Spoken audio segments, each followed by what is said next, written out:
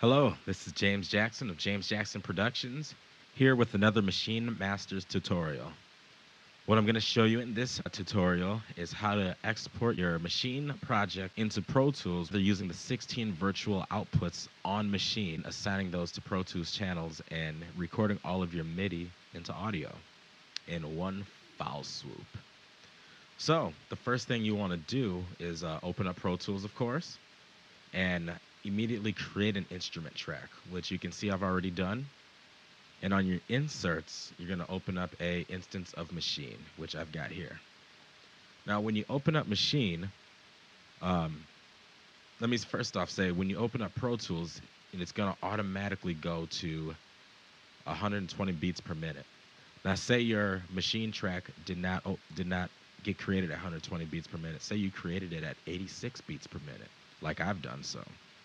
When you get Machine open, you're going to open up your project. You go to File, Open, and you find your project, and then it'll open up just like you would in standalone mode.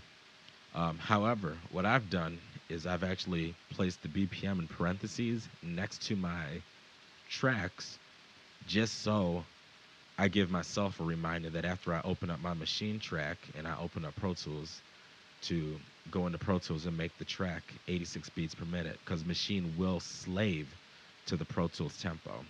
So as you see, I've got my track already open, 86 beats per minute. So now that you've done that, and don't forget to come over here, tempo, change your tempo to whatever your tempo is, mine is 86. We're going to actually assign each sound in Machine one of the 16 virtual outputs that Machine has.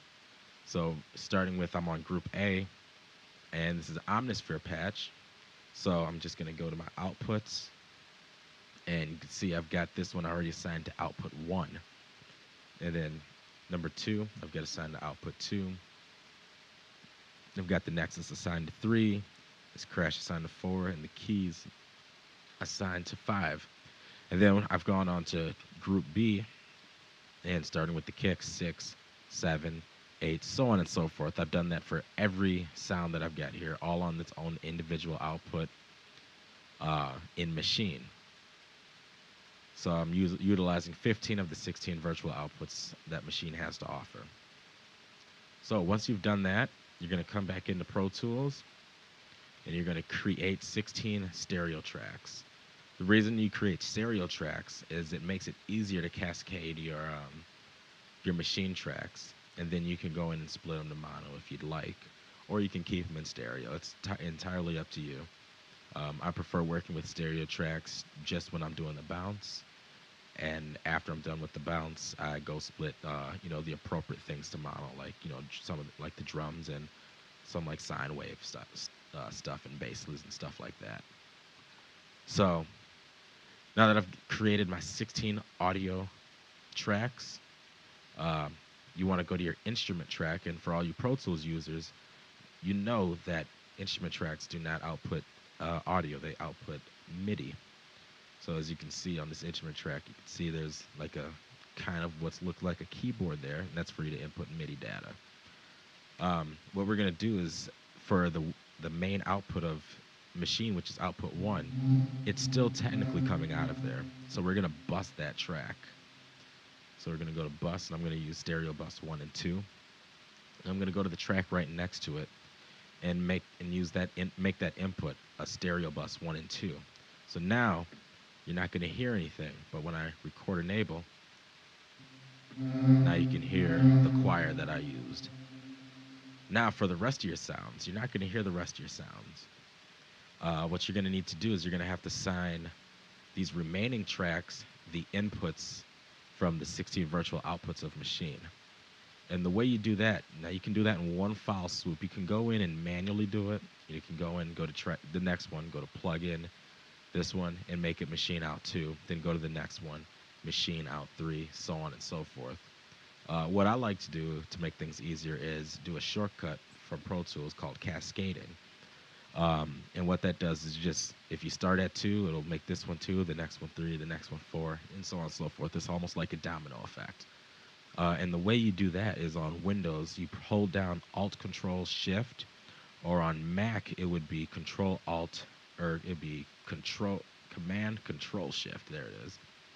So, and then you're going to go to your input, go down to plugin, machine, instrument one, insert A, start with 2, and then you can see it's gone 2 to 3 to 4 to 5 to 6 to 7, all the way out. So now I've got everything routed.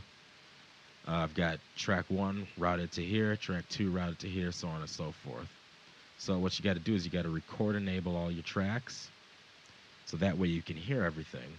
Now we'll come back over here and hit numeric 3 to record.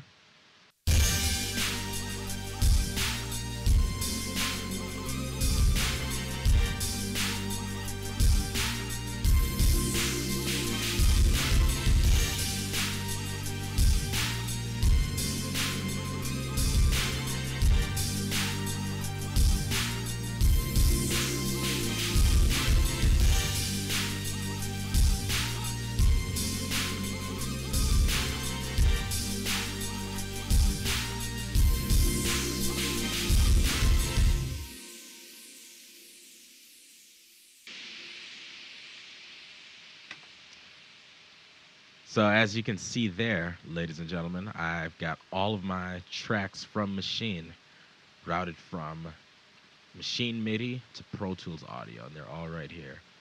And just to prove it, I will I'll hide and make this instrument track inactive that has the Maschine on it and that has all of the sounds on it. And I will play just these audio files right here. So I'll rewind.